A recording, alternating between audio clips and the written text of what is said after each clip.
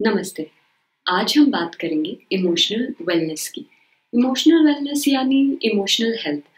अक्सर हम लोग बात करते हैं कि हमें कोई परेशानी हो रही है तो उसे ठीक कैसे करा जाए, उससे बाहर कैसे निकला जाए।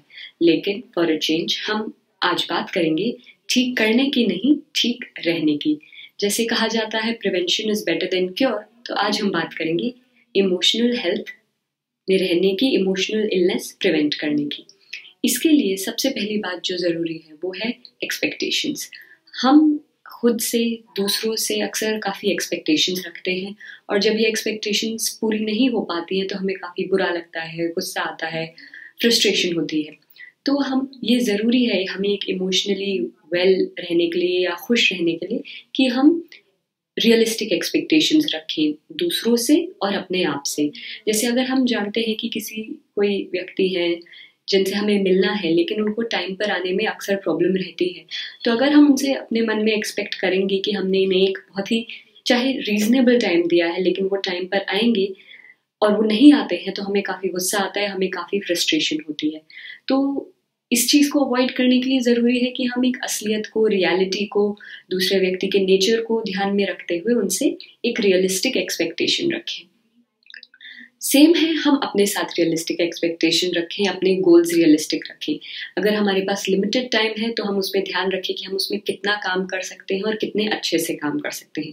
अगर हम ये एक्सपेक्ट करेंगे कि हम सारे काम हर वक्त एकदम परफेक्ट तरीके से करेंगे या हर वक्त हर काम कर पाएंगे तो हम डिसअपॉइंट हो सकते हैं या हमें ऐसा लग सकता है कि हमने कोई काम पूरा नहीं किया यानी इसमें कोई गलती है।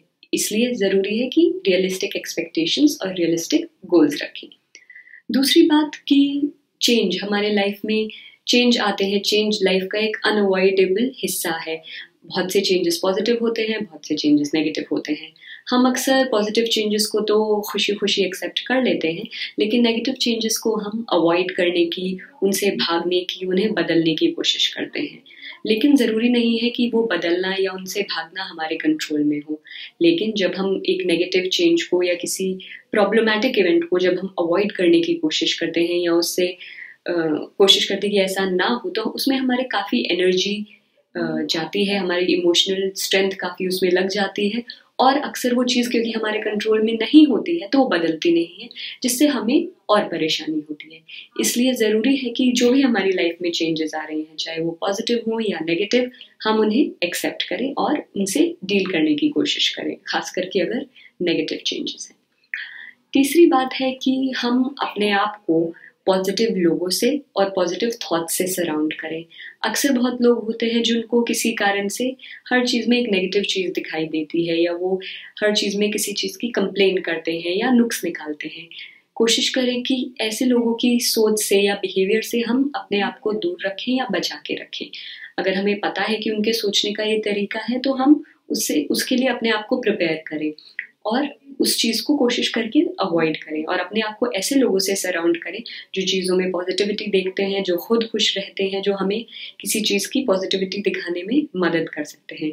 क्योंकि सारी सिचुएशंस, ऑलमोस्ट ऑल सिचुएशंस में कोई ना कोई सिल्वर लाइनिंग होती है, तो हम चाहे तो उसका नेगेटिव देख सकते हैं और पॉजिटिव भी देख सकते हैं। इसलिए अगर हम पॉजिटिव थॉट्स रखेंगे या पॉजिटिव लोगों से सराउंडेड रहेंगे तो हम पॉजिटिव चीज़ें सोचेंगे जो हमें खुशी देंगी और खुश रखेंगी। चौथी चीज़ है कि हम अक्सर दूसरों के लिए तो बहुत कुछ करते हैं, उनकी मदद करते हैं, उनकी बातें समझते हैं, उनके दुख का हिस्सा बनते हैं, लेकिन यही सारी चीज़ें हम शायद से अपने लिए नहीं कर पाते। अगर हमने कोई गलती कर दी तो हम अपने आप को माफ़ नहीं कर पाते। अगर हम में कोई कमी है तो हम उस पर बहुत ज़्यादा ध्यान देते हैं, उसे इग्नोर नहीं कर पाते और अक्सर इससे हमें अपने बारे में काफ़ी बुरा लगता है, हमारी सेल्फ एस्टीम पे, हमारे सेल्फ कॉन्फिडेंस पर बहुत फ़र्क पड़ता है।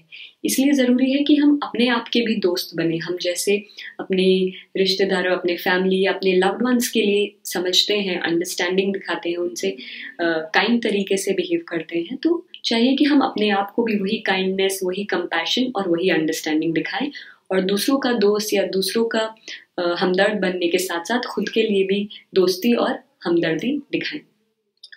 पांचवी चीज़ जो है वो है एक फिजिकली हेल्दी बॉडी। एक इमोशनल हेल्थ के लिए ज़रूरी है कि हम फिजिकल हेल्थ पर भी ध्यान दें, तो हम अपनी बॉडी पर ध्यान दें। अपने खाने पीने पर, अपनी नींद पर, अपनी हेल्थ पर ध्यान दें, टाइम पर खाएं, बैलेंस डाइट लें। अगर बीमार है तो उसे इग्नोर ना करें, जाके किसी डॉक्टर को दिखाएं और उसे एक रेगुलर लाइफस्टाइल में अपनी फिजिकल हेल्थ का ध्यान रखने की कोशिश करें। एक इमोशनली हेल्दी माइंड एक फिजिकली अनहेल्दी बॉडी में नहीं रह सकता, इसलिए इमोशनल वेलनेस के लिए फिजिकल वेलनेस भी ज़रूरी होती है।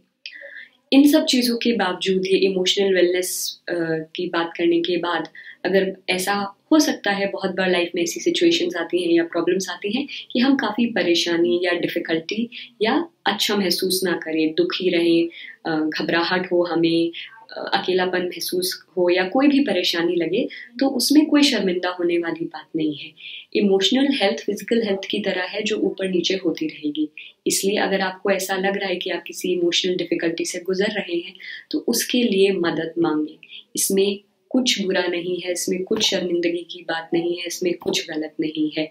अगर आप अपनी इमोशनल हेल्थ पे ध्यान देंगे और उसे ठीक करने की कोशिश करेंगे तो बेहतर होगी, आप बेहतर महसूस करेंगे, आप एक ज़्यादा खुशहाल ज़िंदगी जी पाएंगे।